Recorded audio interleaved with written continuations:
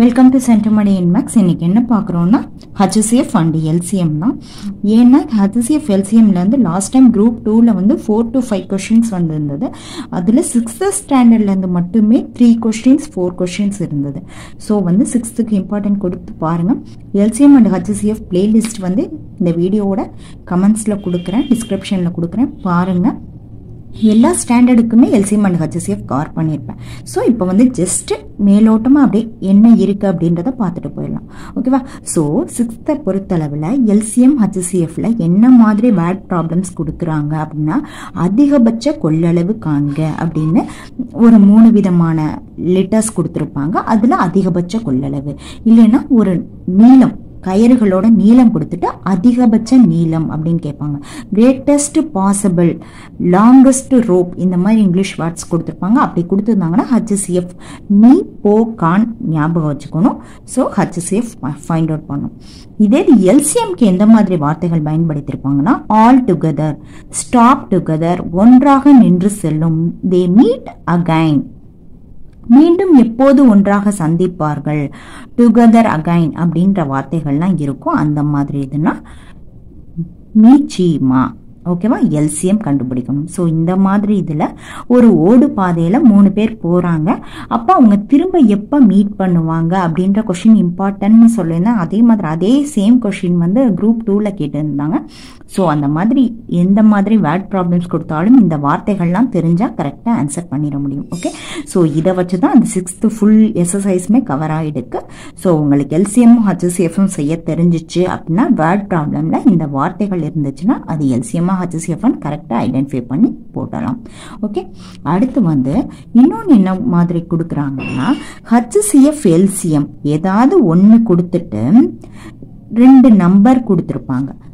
முதல் நம்பர் வந்து 30, ரெண்டாவது நம்பர் 20, அதோட LCM வந்து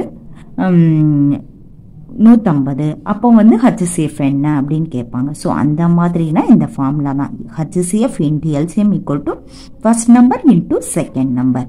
ஸோ இதில் ஒரு நம்பர் கொடுக்காம LCM HCFும் கொடுப்பாங்க. அப்போ செகண்ட் நம்பர் எப்படி கண்டுபிடிக்கிறது? LCM HCF மல்டிப்ளை பண்ணிட்டு டிவைட் பண்ணால் செகண்ட் நம்பர் கிடைச்சிடும். சில இடத்துல கோ பிரைம் அப்படின்ற வேர்டு யூஸ் பண்ணியிருப்பாங்க. என்ன யூஸ் பண்ணியிருப்பாங்க?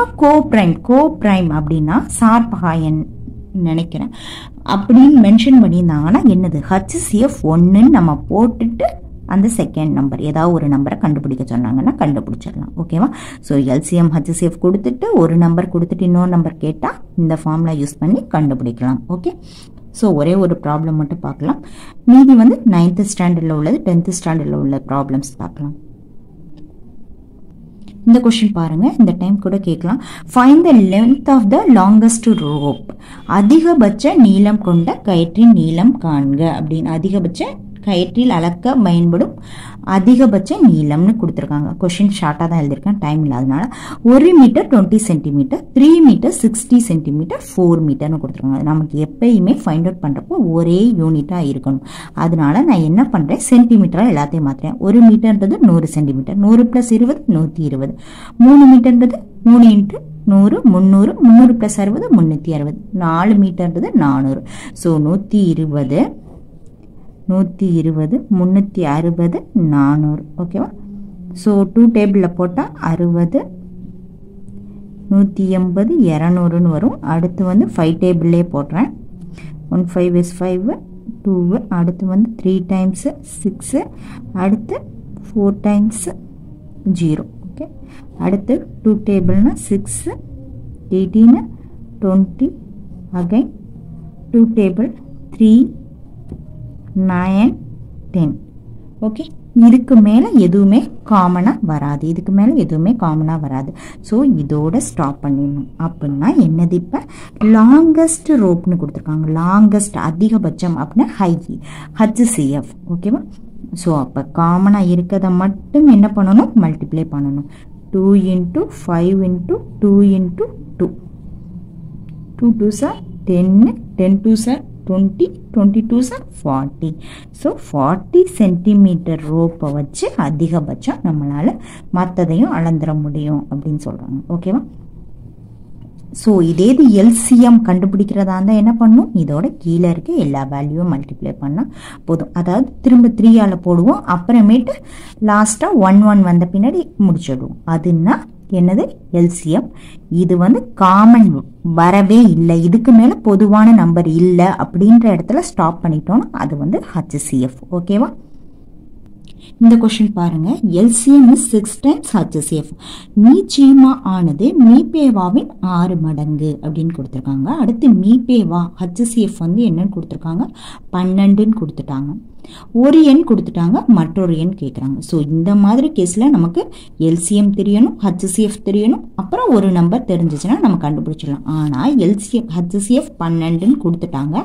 ஆனால் எல்சிஎம் என்னது, மீச்சீமானது 6 மடங்கு, எல்சிஎம் வந்து 6 மடங்குன்னு சொல்லிட்டாங்க. அதனால 6ஓட HCF-ஐ மல்டிப்ளை பண்ணுறேன். 6 × 12 72. ஸோ இப்போ எனக்கு HCF-உம் தெரியும், எல்சிஎம்மும் தெரியும்.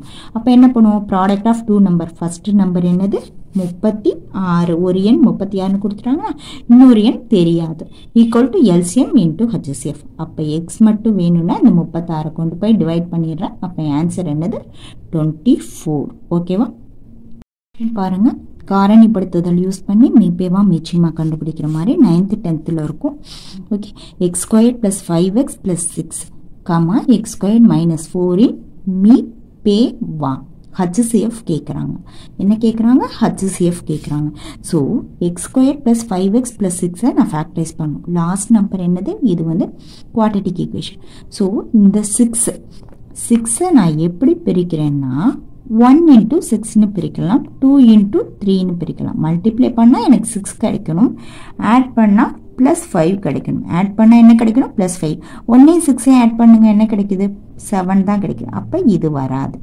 2 3 ஆட் பண்ணால் 5 கிடைக்குது. அப்போ என்னோட ஃபேக்டர்ஸ் வந்து இதுதான். எக்ஸ்ன்னு முன்னாடி போட்டுக்கணும், இங்கே என்ன இருக்கோ அது. x + 2 x + 3. ஓகேவா, முடிஞ்சிருச்சு ஃபர்ஸ்ட் இதுக்கு. அடுத்தது இது பாருங்க, x² - 4, 2 தான் இருக்கு. ஸோ இந்த மாதிரி x² - ஒரே ஒன்று இருந்துச்சுன்னா இது வந்து கண்டிப்பாக ஸ்கொயர் நம்பராக தான் இருக்கும். அப்போ 4 எப்படி எழுதலாம், 2² எழுதலாம். 4 எப்படி எழுதலாம், 2² எழுதலாம். அப்போ a² - b² இடத்துல a + b a - b.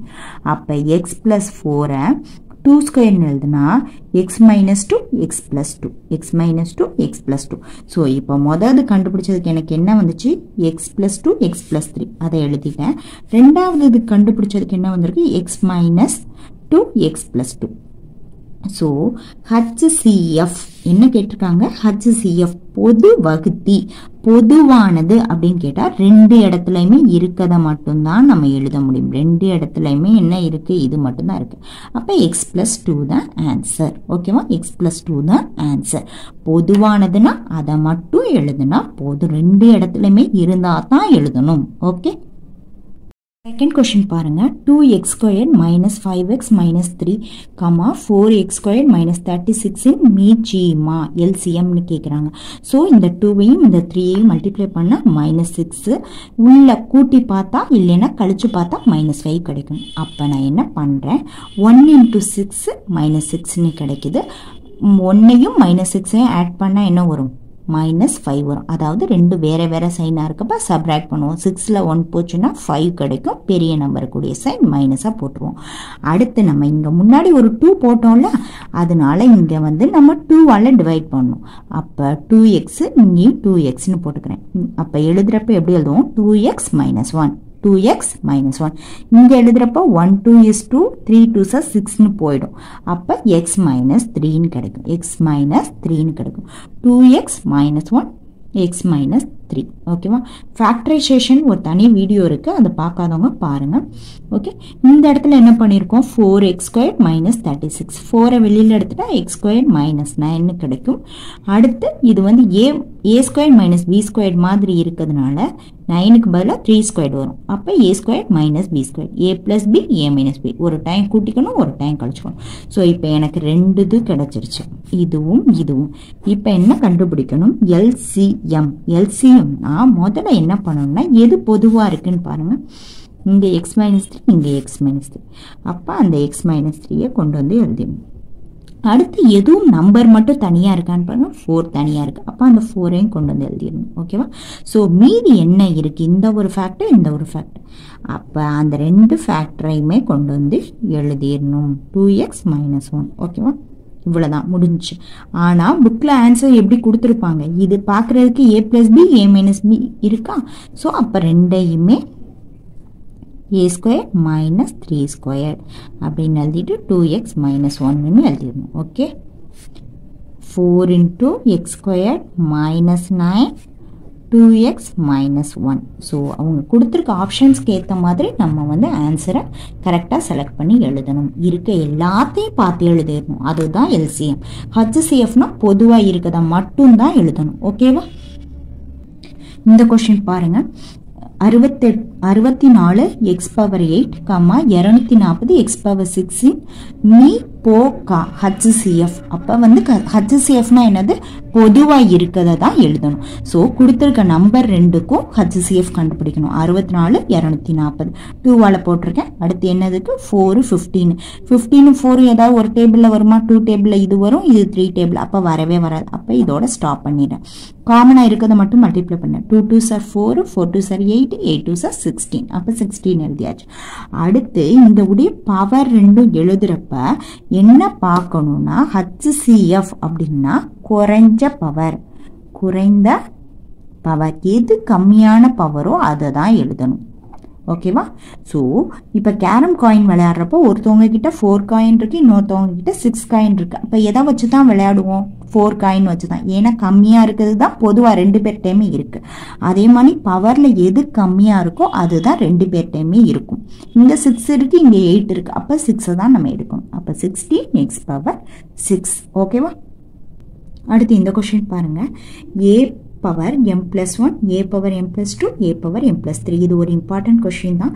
So a பவரில் ப்ளஸ் இருந்துச்சுன்னா நம்ம எப்படி எழுதலாம், a power m into a power 1.